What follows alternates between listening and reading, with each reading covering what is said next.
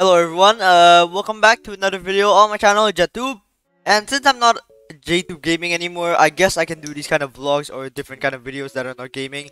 So today, I'm gonna bust the myth that Funko Pops have stands in them. So just now, I've been watching some YouTube shorts and I saw that some people are saying that Funko Pops have stands under them. So right here, I have 3 of my favorite Funko Pops. So we got Gambit from the X-Men, Tokoyami from My Hero Academia, and we got Giddy Up from Fortnite. So right now, let's unbox all of these quickly and check inside them. Okay, so now the Funko Pops are unboxed.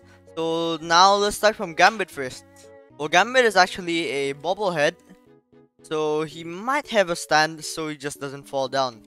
So first, the stand is supposed to be located down here. So let's first open up the head. Then let's take out the Funko Pop. Oh, we might have to take out the body first.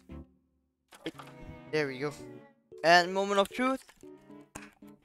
Nope, no stand.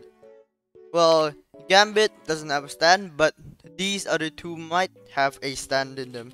So, open up the hatch. Take out the Funko Pop. And nothing at all again. So, last one. Tokoyami, he's a bit different. Well, he's actually plastic from the sides and not from the top to the bottom.